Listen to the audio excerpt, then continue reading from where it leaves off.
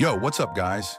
Welcome back to Rodbodice TV, your go-to channel for real and tested tech tutorials.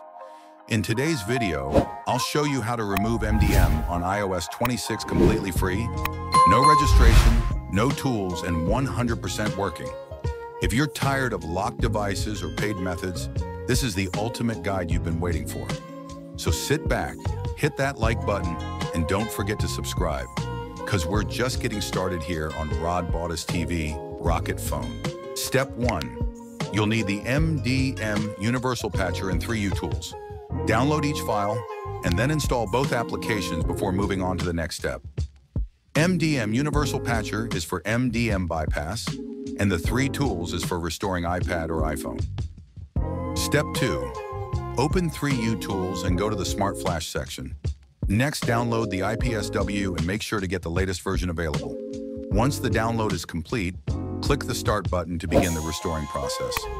Then sit back and relax while it finishes. This guide supports devices starting from iPhone 5S through iPhone 17 Pro Max. For iPad, supported models start at iPad Air 2 and go up to iPad Air 7, as well as iPad Pro models through the M4 generation. This procedure is untethered, meaning if your iPad or iPhone powers off, you don't need to repeat the whole process. It will remain in the same state after reboot,